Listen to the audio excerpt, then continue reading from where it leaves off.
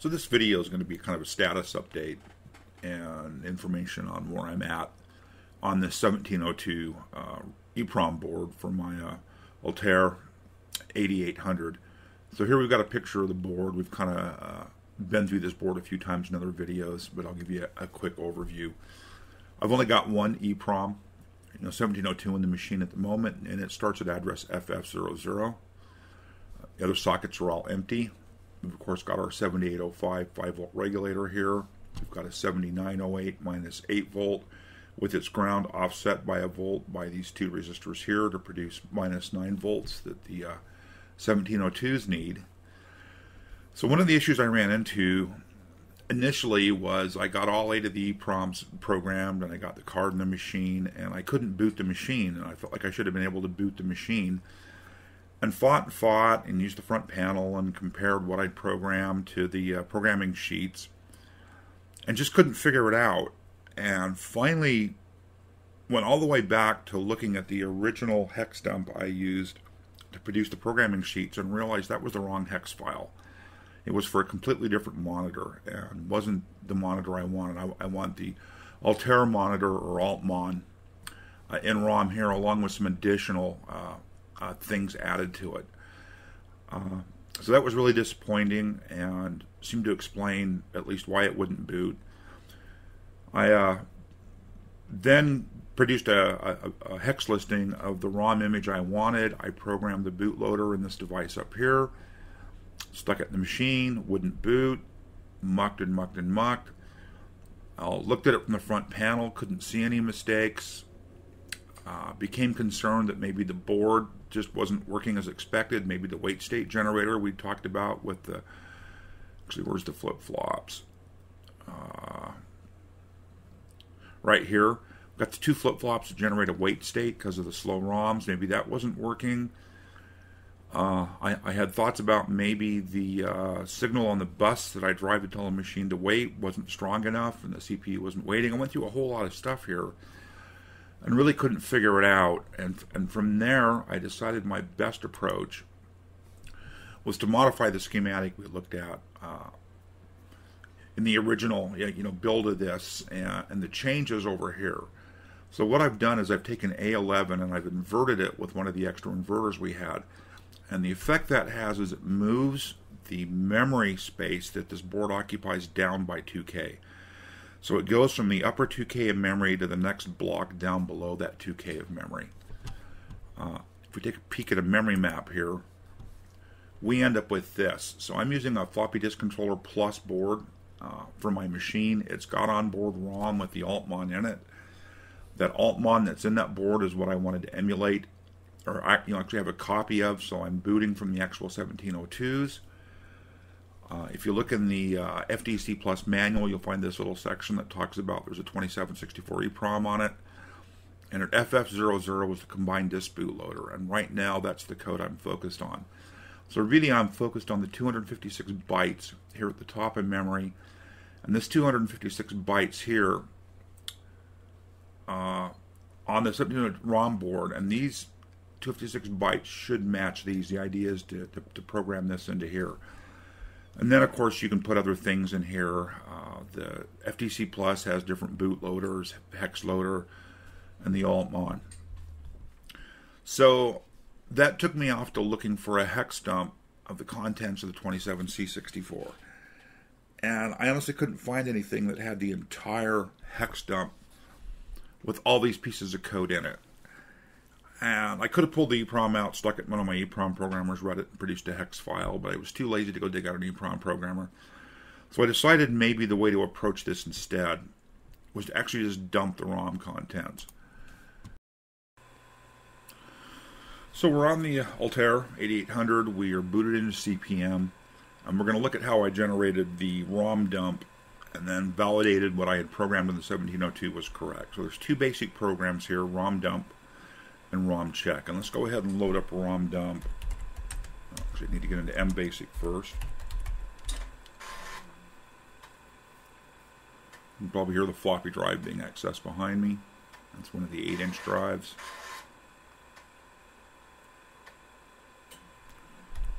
Load ROM dump base.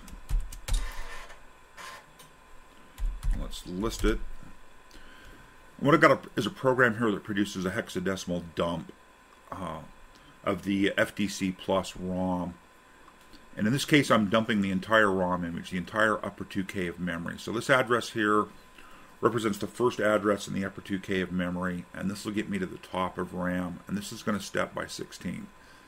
I'm going to print that address out in hexadecimal, print out a colon, and then I'm going to step through 16 bytes. I'm going to peek at where this address is plus this offset. I'm going to go sub 200, which basically formats that value in hex. If the value is less than a hex, it needs to have a leading 0 put in. And this is just going to loop here and end. So let's go ahead and run this, and I'll show you what I ended up with. So it looks, like a very standard hex dump. Remember that the ROM card starts at address, the FDC plus ROM card starts at address F800. And what this produced for me was just this ROM dump. It gave me all the hex values in that ROM. I'll just leave this running here. And if we take a look at this sheet here, this is where I took this ROM dump, copied it out, dumped it into Notepad, and then wrote some Notepad++ macros that reformatted it into the format I used for the 10 or 1702 EPROM programmer. Because it programs 2 bytes at a time with an 80 hex offset, this sheet just organizes it, so I toggle in these 16 bits, program the next 16 bits. And what this produced for me was finally that combined disk boot loader hex dump, which is represented on this page. I then went up, programmed the 1702 EPROM, stuck it in the board as we saw with the board address offset by the 2K space. So let's go ahead and close this program out here and load ROM check .basic.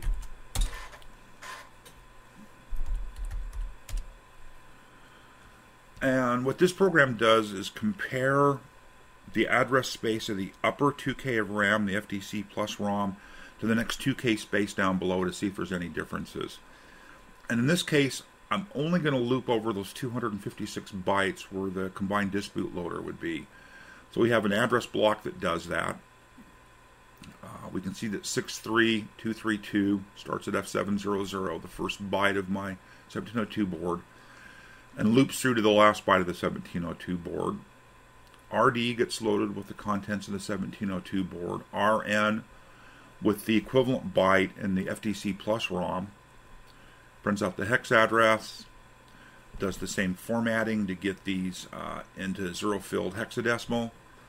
If it detects an error, a difference, it prints out error and loops till it's done. So let's dump or do the comparison of those 256 bytes, and you're going to see, as you saw there, the word error scroll by.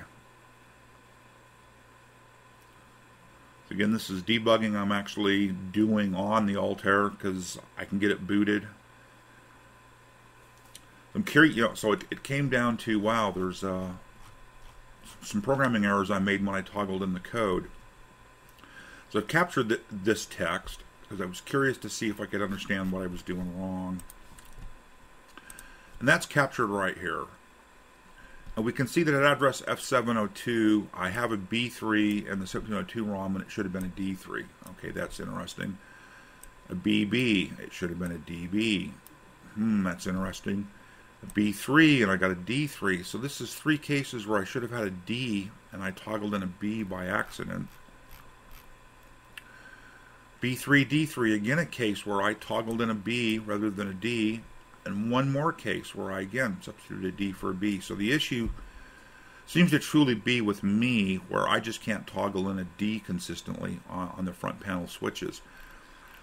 And that's really all the errors I had. And so if we look at a hex, or actually a binary B and D, and these are of course the column bit weight values. D is going to be 8 plus 4 plus 1. And B is 8 plus 2 plus 1, 8, 9AB, or 8, 9ABC, D. It's just me, for some reason, when I'm putting in a D, getting those two switches backwards. So it's actually kind of an interesting find, and it gives me something I can focus on to try again. It's really frustrating because, as I say, I programmed up 8 full ROMs with the wrong hex dump that were in the end worthless. I've had one 1702 fail mid-programming. There's some high voltages on the part during programming, and that ROM just gave up the ghost and failed.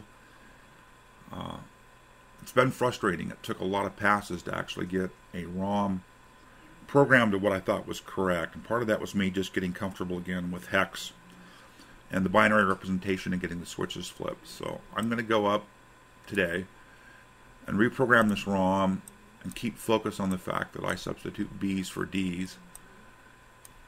And I should be able to get through this. You know, I find this one really interesting. Should have been a DB, and I've got in a BB. And I just didn't see it.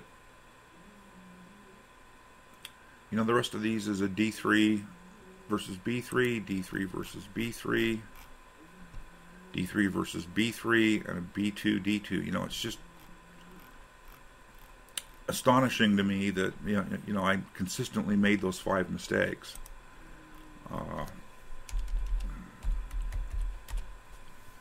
So this really is the update. So the other thing this basic program has proven is that I'm reliably reading the ROM on the 1702 board. I actually let this loop overnight, looking just for errors specifically. You know, just to see what would happen. And if we go in here and add line 35, if RD